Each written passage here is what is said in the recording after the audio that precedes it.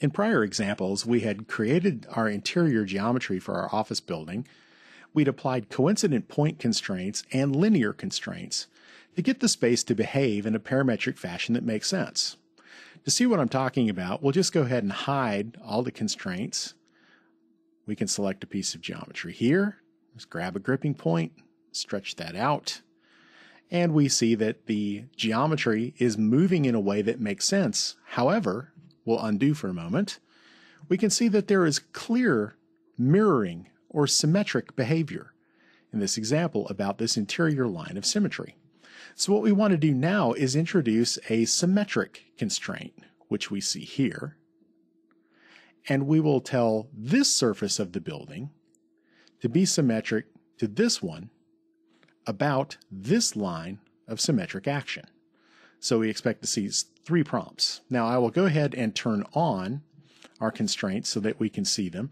I'll go ahead and select the symmetric constraint here, selecting this object, making it symmetric to this one about this line of symmetric action.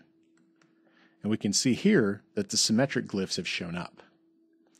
Now, since this object and this object will be symmetric, and since all the other geometry is somehow constrained back to these objects, this one simple symmetric constraint is going to drive all the geometry in the building example. So let's go ahead and hide our constraints here so that we can see the geometry more clearly, and let's apply our grip editing test and see how it works.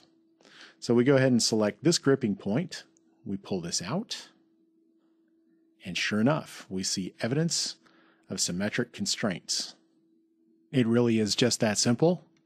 You can see that this one symmetric constraint driving across this line of symmetric action has taken advantage of all the other constraints to make the building morph and adapt as you would expect using symmetric behavior. So this is quite powerful and it's very easy to use. The workflow of it is important though. You need to make sure that all the geometry is correctly constrained from a coincident point and linear perspective so that all the geometry reacts as you would expect. Then you place the symmetric constraint so that it can drive all the other constraints along.